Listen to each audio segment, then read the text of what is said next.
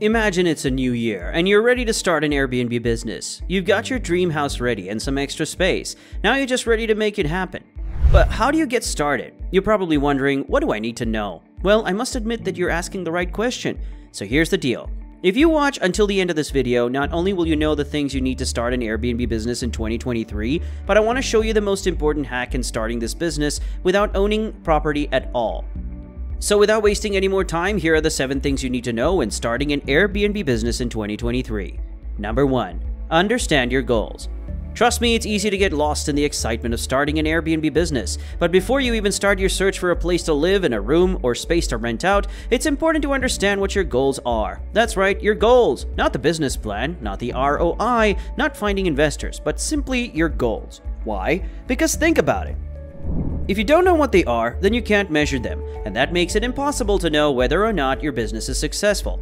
If you have an idea of what you want, it will be easier to find a place that fits the criteria. If you don't know what you need, it will take longer to find a place that will work for your business. If your goal is to make as much money as possible, then you will probably want to do everything yourself. But if your goal is for your guests to have a great experience, then you might want to hire someone else to help out with the cleaning and maintenance of the property. Another thing that you need to consider when starting an Airbnb business is how much time you have available. If you don't have enough time, then it may be better for you to just rent out the property on a short-term basis instead of trying to manage it yourself. Keep watching because in a minute I will tell you the exact reason why choosing a location for your Airbnb business is crucial, but make sure to like this video and subscribe to the channel so that it can be spread to more people. Number 2. Know your rental market. Airbnb is a unique business model, but it's not one that can be successful without knowing what you're getting into, and this includes knowing the current rental market. What is the best way to do this? Talk with local property managers, landlords, and other people who are involved in renting out homes for short periods of time. Learn about their experiences and get their insights into how the market is currently performing. It's important to have a sense of what the rental market is like in your area and what it's likely to be in the future. For example, if you live in an area with a lot of new construction going on, there may be more new apartments available than there are people who want them.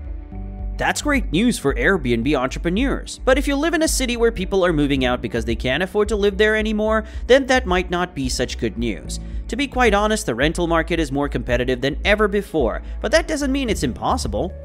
If anything, it means there are more opportunities out there than ever before. But if you want your business to succeed, you'll need some inside knowledge about what makes these businesses successful. Number 3.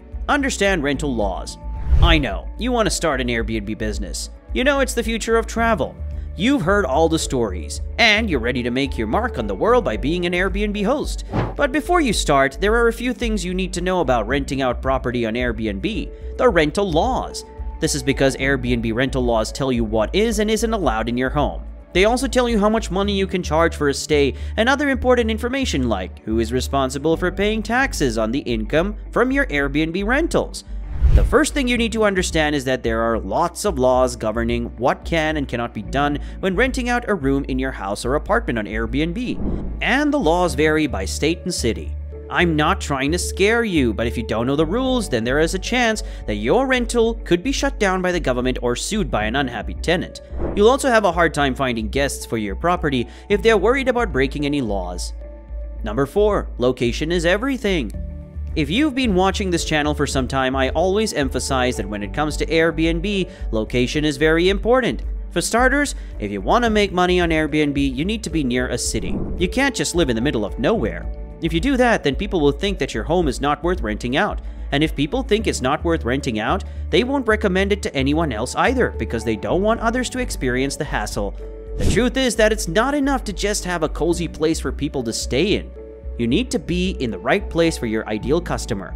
That means understanding where they live and what they want from their trip before you even think about opening your doors. If you're looking for a quick way to see if your city is a good fit for Airbnb hosting, here are 3 questions to ask yourself while you're thinking about location. First, do people who live there travel often? Second, are there any other options available within walking distance? Just a quick note, this question is crucial because Airbnb hosts make money if guests can walk to restaurants and other attractions. Remember, if you don't attract the right guests, you won't be able to make any money. So location is absolutely crucial. It's really the foundation of your whole business. Number 5. Time commitment. Airbnb is lucrative. Sure, no one's arguing about that, but here's the catch. It's going to take up a lot of your time. You've probably heard that this is the age of the side hustle. People are making money on their own terms, from their phones, with just a few hours a week.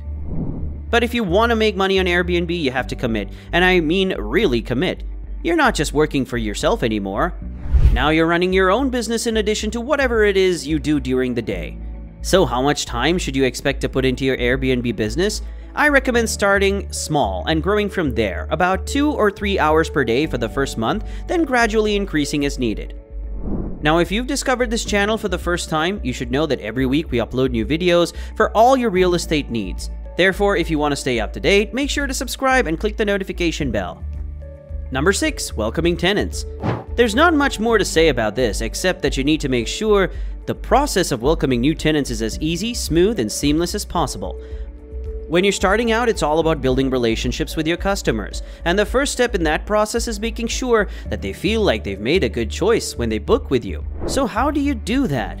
It's simple. Be friendly, be helpful, and make sure your place looks its best for them. If you're a seasoned host, this may sound like a no-brainer, but it's important to remember that the first impression matters. Even if you're renting out your property for the first time, it's crucial that you make sure your guests feel welcome and comfortable from the moment they step foot on the premises. It's important for your business's reputation to have a good first impression on new tenants, so that they feel comfortable and excited about their stay at your Airbnb. And it's not just because it's the right thing to do, it's also good business sense. When people feel comfortable and at ease in their surroundings, they're more likely to enjoy their stay and maybe even tell their friends. Number 7. Charge for the rent. What is the most important thing you need to know about starting an Airbnb business? The rent. No joke. You might think it's the location and the quality of your listing, or maybe even how much time you'll have to spend on upkeep.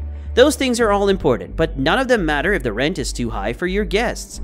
The cost of renting a room depends on the variety of factors, including location, seasonality, and other variables.